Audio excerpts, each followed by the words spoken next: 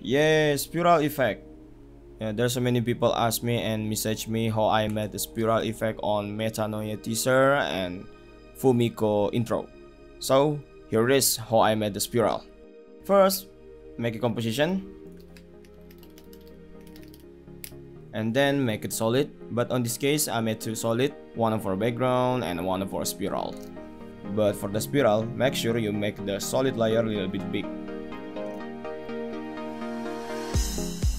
Okay, the next is you should be make a masking like a line on the spiral layer and put 3D stroke effect. And after that, change the color for the spiral. So here I wanted to using a red color maybe. Yeps. And after that, make a 3D camera layer and I set the preset to 24mm. And don't forget to make a null object for camera control.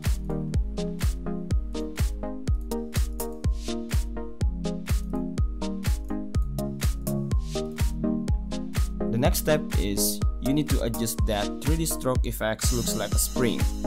You can follow my step or you explore all the features in the 3D stroke effect. On this process, you have to set the object right in the middle. And you just need to change a little bit on the transform section.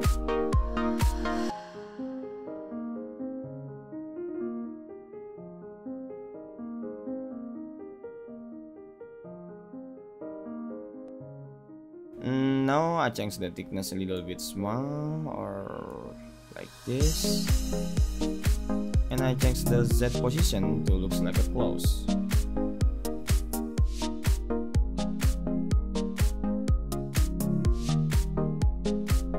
Yay, here it is, spiral without animation. Okay, time to animation. At this point, it's up to you how you want to set it up. Hey, don't forget to animate the camera control.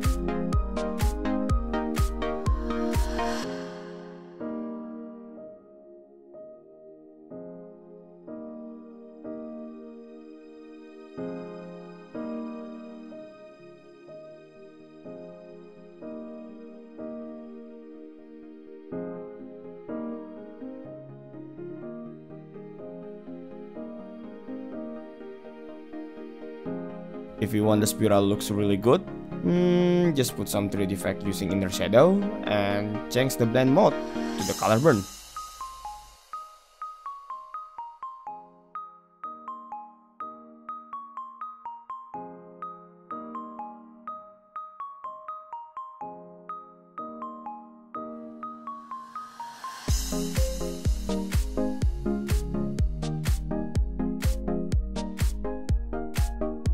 If you want a more interesting, duplicate 3D stroke layer as you like and adjust the layer distance. After that, don't forget to change the color of each layer.